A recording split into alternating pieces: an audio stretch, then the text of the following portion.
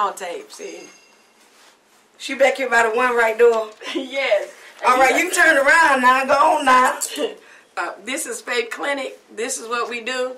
She's going to be on there, yes. How y'all doing? Okay, you know what? We're going to turn this into an interview. All right, tell us what you got from Faith Clinic today. Faith Clinic today was absolutely awesome. If I did not get anything else, what I understand is it is the timing of the Lord, and I am a second behind, but it's all right because I'm finna walk in my one right door, and that's what I got today, is that the Lord, if he can't do nothing else, he can trust me. I like that. I like that. I like that. We're going to have some more people. That's what we're going to do. We're going to have some more people to let y'all know how Faith Clinic was today. For me, it was awesome. Do you trust the Lord? I want to know, do you trust him? You know what? He let us know that some of us does not trust him for the outcome. That's why we stop believing him. That's why we stop doing what he has called us to do. But Eliezer trusts the Lord because he talked to the Lord and he got specific with the Lord. And when he got specific with the Lord was specific back with him. And he trusts him all the way through it. But I want to get a couple more people that's going to talk to you about what they got in Faith Clinic on today. So I'll be right back.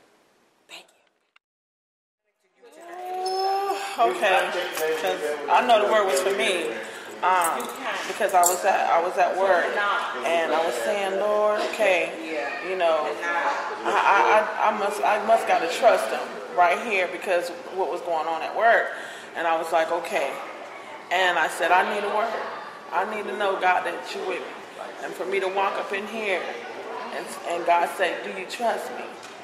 You know, that just. So you're telling the people that you had a situation at work? That I was not sure. I wasn't sure how everything was going to turn out, how it was going to work out or whatever. And God came into Faith Clinic and asked me, did I trust him?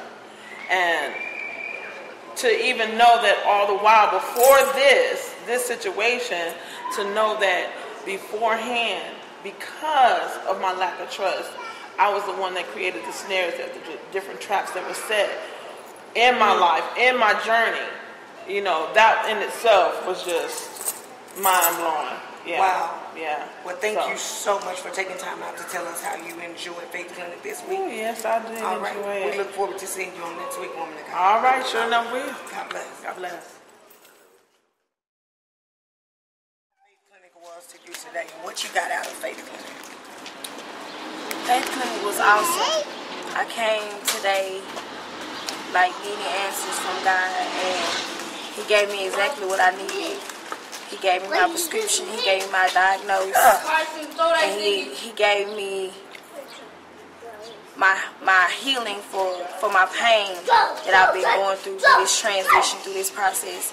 So I advise everybody out there in TV land, y'all come to Faith Clinic, y'all come and get what God is giving out. It's free. You don't have to have no Medicaid card. You don't have to have no driving license. But you can get your prescription filled without a Medicaid card. Without a Medicaid My card. God. Without a Medicaid card. Without identification.